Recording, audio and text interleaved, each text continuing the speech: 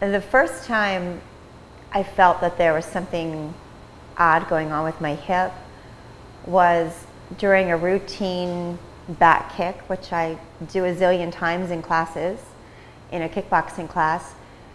It felt like I pulled or injured something, but it didn't quite make sense, because when you're doing a back kick, you could understand maybe a hamstring or something feeling off, but to feel the pain where I did, you know, more in the lateral of the hip, didn't quite make sense. But, you know, anyone out there that's an instructor is going to realize when you're teaching, you're more focused on everybody in the room and checking form and technique on them. So it's kind of just a thought in the back of my head, like, oh, you just did something probably not so good. And that just seemed to be a constant theme for a little bit there, where I was like, I just don't understand what I could have done to it that was causing pain. And that, you know, people that love to work out, like myself, you're used to aches and pains that kind of come up from training that are good aches and pains. Like, you know, oh, my glutes are sore or my abs are sore from something. This was different. This wasn't the kind of stuff you look for as a trainer or as a fitness enthusiast. I could tell that it was different, but didn't quite know how or why.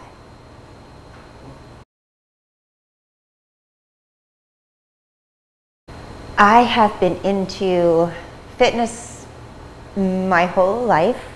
I can remember in high school getting my first real job as a exercise instructor, and falling in love with it then. So, I mean, that was like my first real job. And now I have a business where I teach probably 2 to 3 classes a day.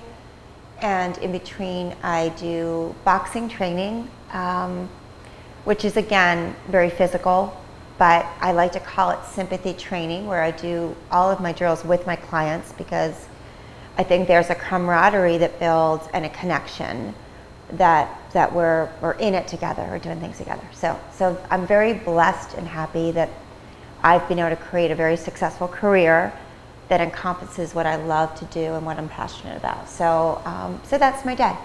It's group fitness, kickboxing, body sculpt classes, boxing classes, and then some specialty classes thrown in between those.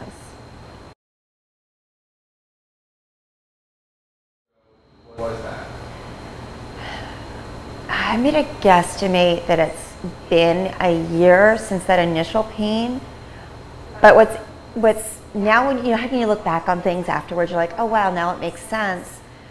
We're talking about my right hip, and I can remember probably a good 15 years ago, a physical therapist watched me do my boxing training, and he just happened to be walking by, and afterwards said to me, you know, it looks like you're a little bit sensitive on your right side in your gait, and you know, he pointed out different ways that my right side looked a little bit weak.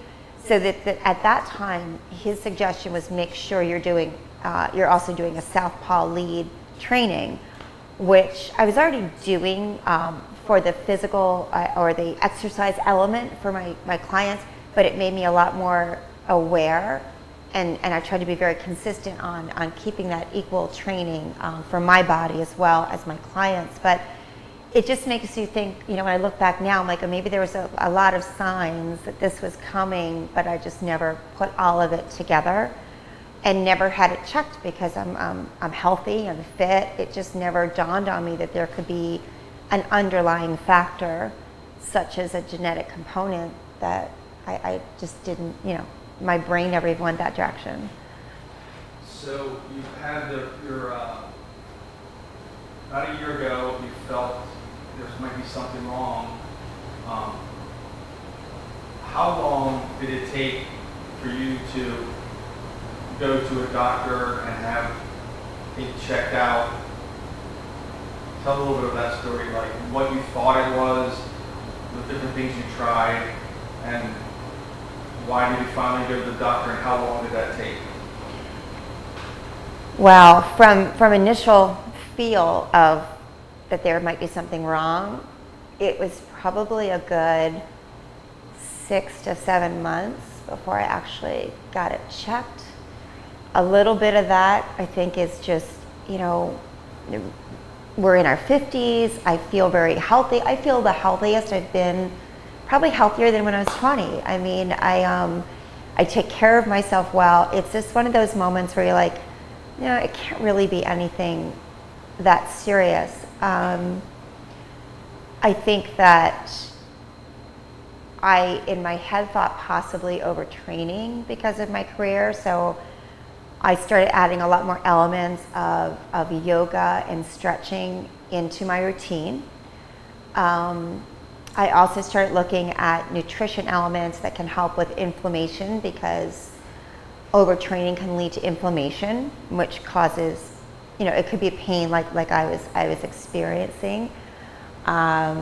I added cryotherapy into my routine, which I mean, all of these things are to help with inflammation. So that's something great for anyone who's into fitness or into anything physical, should be adding that in. So that was all, you know, it's all great things. I found body specialists that were good at checking the technique and how your body's moving. And so these are all really positive steps that were taken.